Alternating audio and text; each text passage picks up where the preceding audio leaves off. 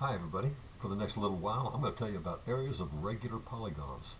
But we ought to remind ourselves, what is it you got to do to be a regular polygon? A polygon is said to be regular if and only if it's equilateral and equiangular. So let me ask you a couple of things.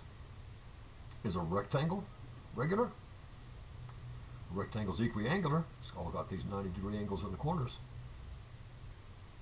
But it's not equilateral, so no, it's not. Now, what about a rhombus?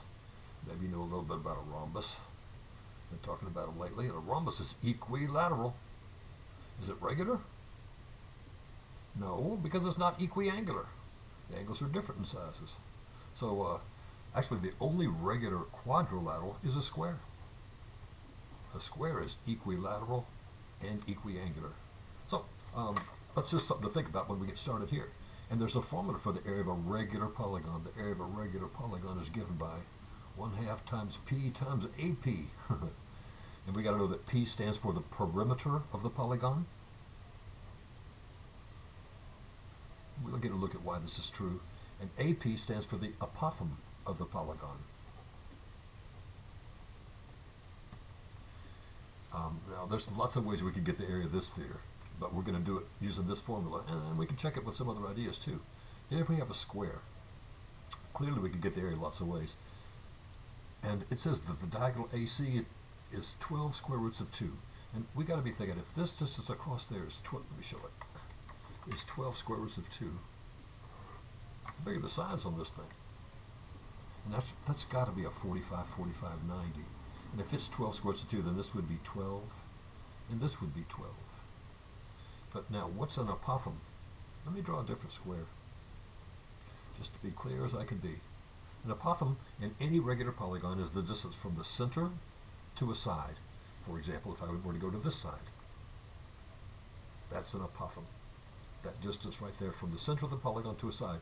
It would be the same as if I'd gone to that side as well in this square, or to this one, or to that one. Yeah, all the apothems are going to be the same length in any quadrilateral.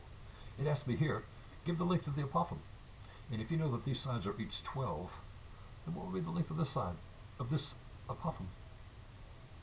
And I realize that the distance all the way across there would be 12. So this part would have been 6, since that's the center of the polygon. So in this case, the apothem would have been 6. Give that area using the formula 1/2 times the perimeter times the apothem. I'm going to do that right away. 1/2 times the perimeter, and the perimeter of this thing would be 48. Each of the sides are 12.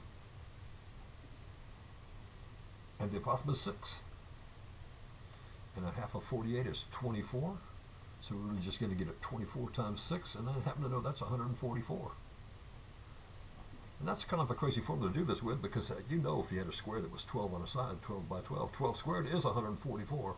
But I just want to get used to this formula, 1/2 times the perimeter times the apothem, which is very useful in lots of circumstances. Here we have an equilateral triangle. Now, I hope you know something about an equilateral triangle already. If we know the length of the side, we can get the area of it pretty quickly. Let me say that every side on this thing was 8. What's the area of this darn thing?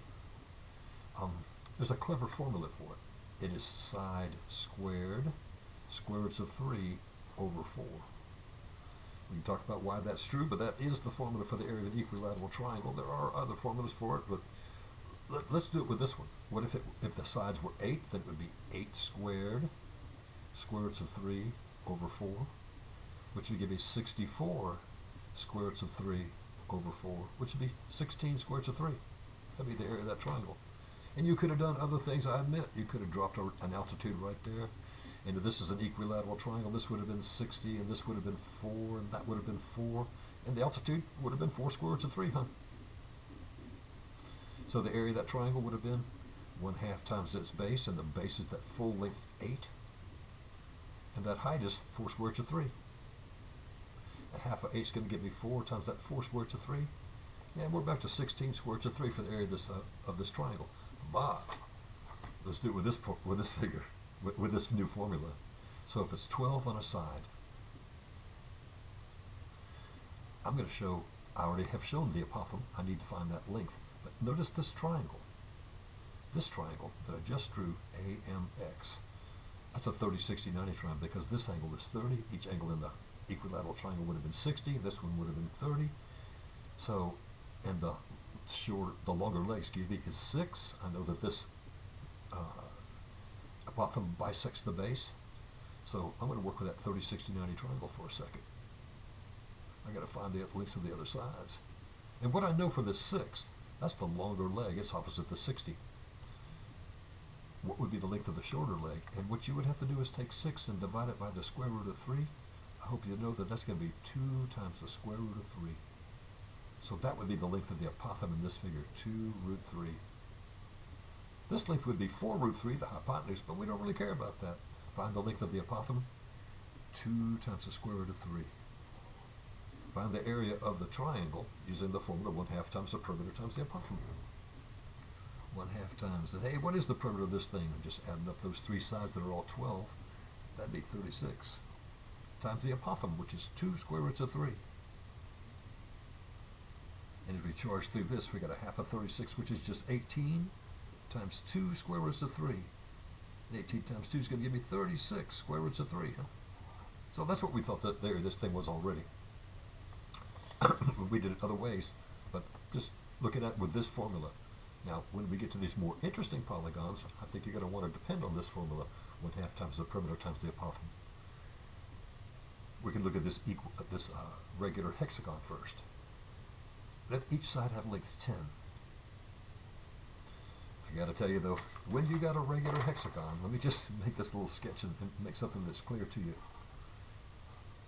If you have a regular hexagon, it is made of 6 equilateral triangles. And you could get the area of those equilateral triangles pretty quickly and easily, and then find the area of the hexagon. Let's say this thing was 10 on the side. And I use that formula, side squared, square roots of 3 over 4. That'd be 10 squared, square roots of 3 over 4. That'd be 25 square roots of 3. You think about that, see if that's true. That'd be the area of this triangle right there, 25 square roots of 3. And I'd have 6 such triangles, so 6 times that 25 would be 150 square roots of 3. That's a way that could be done.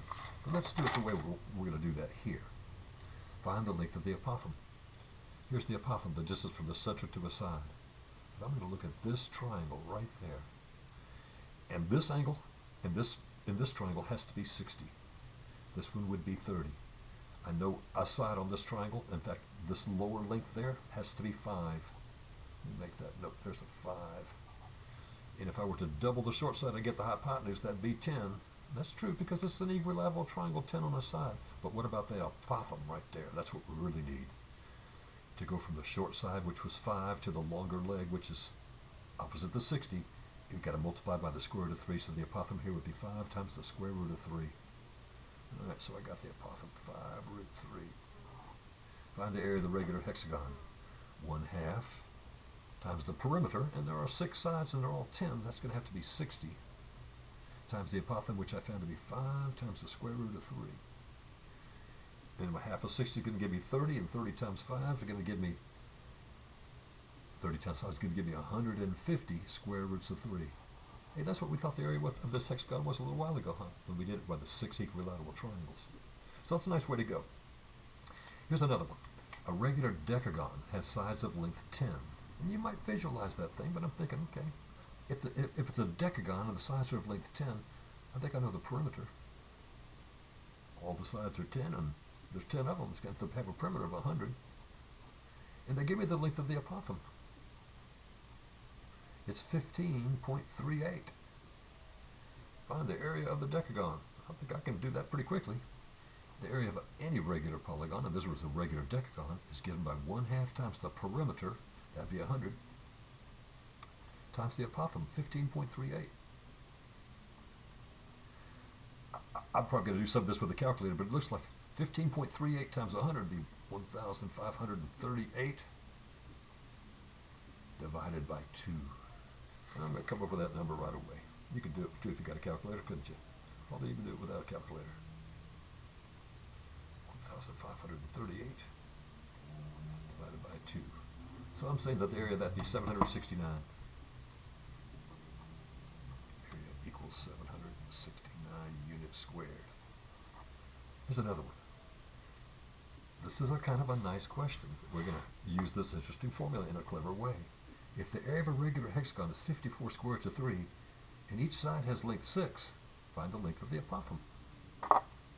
I go to this formula: 1/2 area equals 1/2 times the perimeter times the apothem. And if I give you the perimeter and I give you the apothem, you could give me the area. But what if you already knew the area and you already knew the perimeter? Yeah, you could come up with the apothem, couldn't you? That looks like what we're going to do right now. Whenever we have these kinds of relationships, given any two of these three variables, we can find the other one. We make these substitutions right away. So the area of the regular hexagon is 54 square roots of 3 equals 1/2 times, and it's a hexagon. It's got 6 sides and they're all of length 6. So the perimeter would be 36 times the apothem. So I keep this 54 square roots of 3 is equal to, and a half of that 36 would have been 18 times the apothem. Since I seek the length of the apothem, I'll divide both sides by 18. And I say, I think I know what the apothem is. Whatever 54 square roots of 3 divided by 18 is, and 54 divided by 18 is 3. So we would have 3 square roots of 3. And if you looked at a regular hexagon, I might sketch one real quick. That just makes sense that that would have to be true. If the sides had been of length 6, this would have been an equilateral triangle. This would have been 3, that's 6. Wouldn't the apothem have to be 3 square roots of 3? It makes sense that it would have to be true, huh? But we wanted to use that formula, that's what we're up to. One more time on this page. If a regular octagon has this area, that many square feet, and the length of the apothem is this amount, find the perimeter of the octagon and the length of each side. I'm just going to go to that formula. Area equals 1/2 times the perimeter times the apothem. And what do I know? I got the area already. 1236. See, we can keep all these decimals. 0.096 is equal to 1/2 times, and we don't know the perimeter.